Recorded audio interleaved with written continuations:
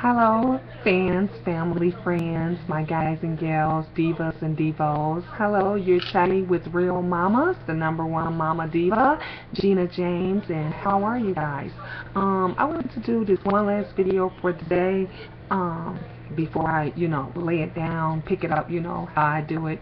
A friend of mine who, if you watch Channel 2 News, you know her very well, Pamela Jones. She's a very good friend of mine, and I was going through her Facebook page, and she was talking about how a few of the stories that she had covered, I guess recently, there were several teenagers that she did stories on, and I guess they were very, belligerent and upset, and she was like, it got to the point that it got to her, and she said, if one more kid, one more teenager, disrespects me, curse me out for something that I didn't do, and all she's doing is telling their story, that she is like gonna scream and like gonna go crazy.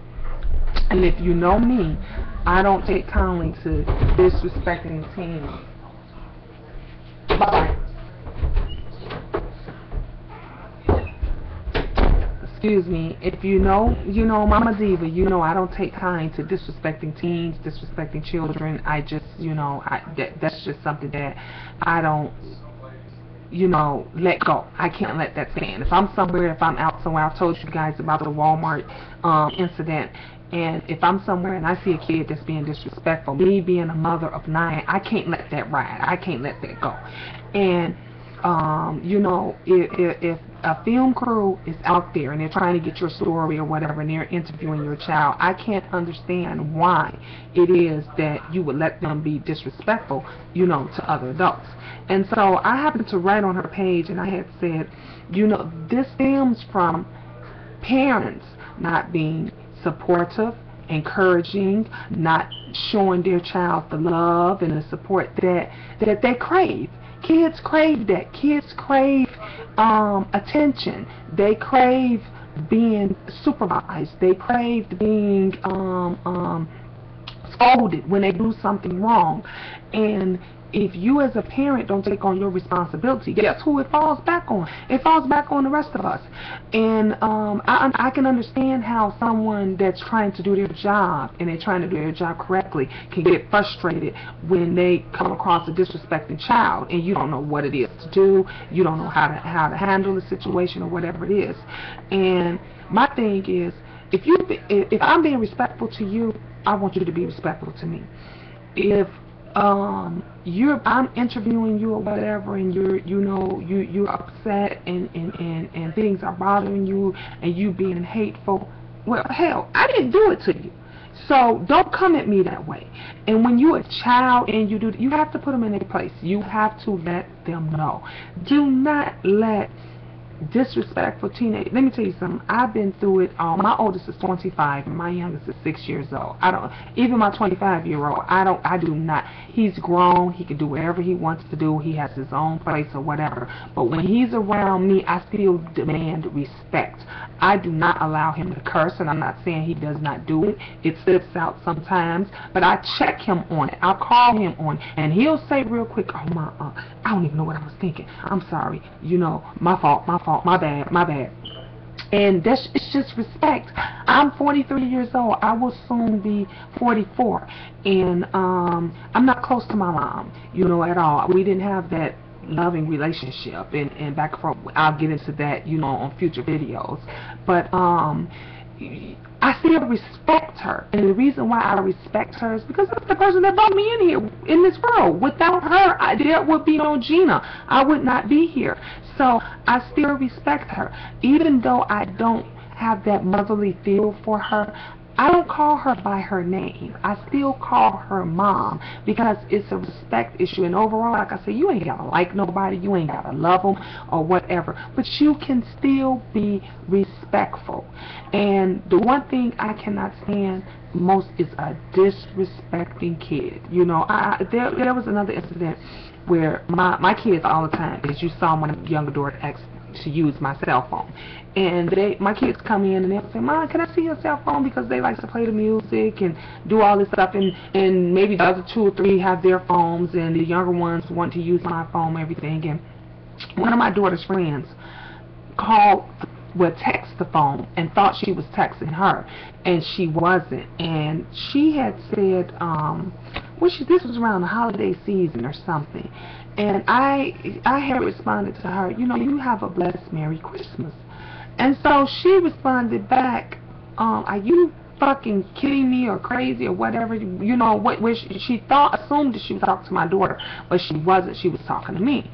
And so when I tried, you know, to let her know that, you know, you're not talking to her, you're talking to her mother, this young lady still got belligerent. She could not be apologetic. She could not. So when you get, you know, nasty with me, I get nasty with you. And I told my daughter, if I ever see you talk to her, be around her or whatever, and I'm not saying stay away from her forever, but if she can't apologize, and if she can't be respectful when she comes, I don't want you around that type of person. And I told that little bitch, which is what she is, because when you act that way and you get to that certain level, I'm going to treat you like how you are. And I told that little bitch, if she ever calls my phone again, if she ever comes in contact with my daughter or whatever it is, I'm going to do what her mother should have done. And I was very serious. I do not play with children. I do not play with teenagers. I do not play with young adults. And when you fucking get disrespectful to me and you want to be belligerent and you want to act a fucking fool and you want to act like a 2-year-old baby or you want to act like a nigger out in the street, then I'm going to treat you that way. If you want to be respectful and you want to talk to me, I'm that mom. I'm everybody's mom. You can come and talk to me about anything, any problems you have, any problems you have with your parents, any problems you have with someone at school, someone out in the street. I'm that first mom that will step up and have your back. But if you get down to you want to get to the point that you want to be disrespectful because of what somebody else did to you, then I got a problem, because bitch, I didn't do it to you. You know, go get the motherfucker that hurt your feelings. You know, talk crazy to them. Give them that attitude. Give them hell. Don't do it to me. Don't do it to Pamela Jones, who's trying to do her job. Don't do it to teachers, the good teachers, because we're going to get on that subject about these fucked up ass teachers that's having sex with these kids and doing godly, I know, you know what, and the parents. Where's the parents? What the fuck is wrong with you that your child can sleep with a grown-ass teacher in school and this shit could go on and on and on and you don't know shit about it? That's saying something that goes on at home. Something's going wrong at home. Like I said, I tell my kids to tell me everything. I don't give a fuck what it is, especially when it's something important. Especially, you know, you saw in the other video where my 6-year-old kept coming in and saying, my brother's doing this and he's pointing at me and he's doing this and that and this and that. Okay, that's tedious, you know, that's getting it. But when mommy say come and tell her everything, she don't mean come tell her bullshit like that. I mean come and tell me. If your brother's slapping the shit out of you, make sure you come and tell me that. If he's tripping you and he thinks it's funny, come and tell me that. But what type of relationship do a mom have with her daughter?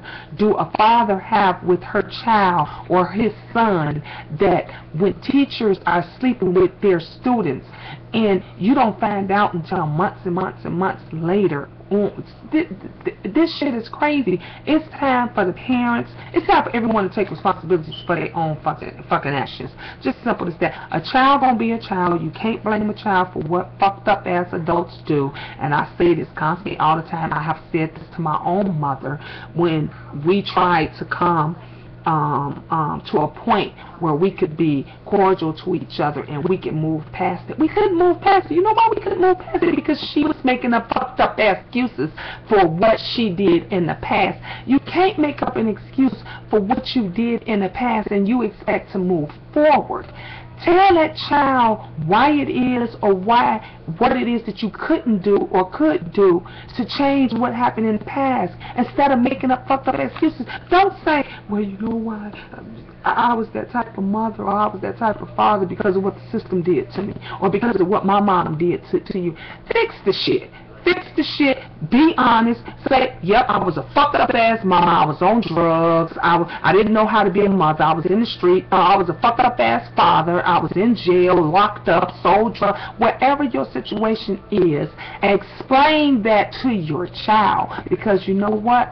The problem that you put on that child, you're making it everybody else's problem. Everybody else. This is why you got kids killing kids. You got innocent babies, being hurt. You got adults that's trying to come help these children. They can't help them because of the fucked up ass shit that they went through at home. It starts at home. Yes, it takes a village to raise a child. It takes a whole fucking community, I can't say it enough, to support a parent. If you see my child out there doing something fucked up, don't wait till I come out the door a week later and you whispering to the neighbors like, yeah, damn, that little motherfucker she got over there, was all in people's backyards and garage and taking this and then when bitch you live right next door to me and you stay across the street and all you got to do is pick up the phone and call or come and knock on my door and tell me what it is that my child is doing, and then you wait till it get to the point that they have done something to you. Let these parents know what's going on. Be that community, help them out. Every parent is not to blame for what their children have done, but if you're that parent and you know you got a fucked up ass kid, no matter what you've been there for them through thick and thin, and you ain't trying to get the right help for them, then you're just as much to blame as what that child is doing. You only can say, what, it's not the kid's fault for so much long, to where you got to push that blame on the fucked up ass parent that don't want to get help for their issues. And then we, the public, has to go and deal with it. It's a fucked up ass situation, and the only thing I could say to you guys is talk to your children. Hug them, kiss them, love them. If you don't know how to do that, learn it. Learn how to do it. You know what? I got one better for you. Momma, Diva, Real Mamas. I hold seminar classes, parenting classes every month. Every month. You are invited. I will help you to be the parent that you should be. I would help you talk to your children. If you're that child and you can't talk to your mom and your dad and you don't know what to do, give Real Mama a call. You can leave a message for me here. You can check out my Facebook page, Real Mamas. You can even call me. My number is 708-770-1377. You can text me, leave a message for. I try to help everybody. And like I said, and I've said it several times before, I am not the perfect parent. I've had my own issues with my own children, but I can pat myself on the back that they have all turned out wonderful. The younger ones are, following in the footsteps of their older brothers and sisters, their siblings, and I broke the cycle. I learned to break that cycle. I'm going to tell you, I'm the first to tell you, I came from a broken home. My father was an alcoholic, God bless his soul. My mom didn't know how to be a mother because she was abused and went through all kind of shit. But she should have learned. My mother didn't teach me shit. I had my oldest son at 18 years old. She didn't teach me a motherfucking thing. Everything I learned and everything I knew, I learned from a book, I learned from TV, and I learned from asking other adults. If they couldn't tell me, I was asking a doctor. Well, why this? Why that? This and that. I was picking up a book. I found out because I wanted to be the best mom that I could be. And that's our job. That's what you have to do as a parent. You have to be the best parent that you could be. And if you don't know how to be that parent, don't be afraid to ask for help. Inbox me. Subscribe to my channel. I would help you out. I understand this video is going pretty long, but when you got issues like this, you have to do something about it. You really do.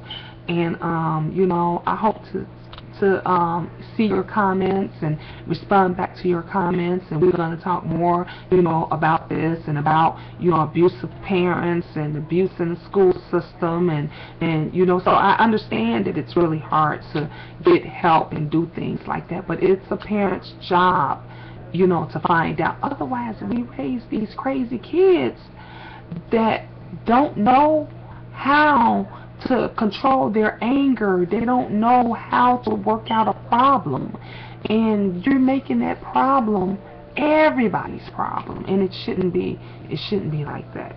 You know, I thank you all again. I love you guys, you know, so much, and thanks for, you know, tuning in to Real Mamas. You're talking to the #1 Mama Diva. Love you all. God bless, and ta-ta for now.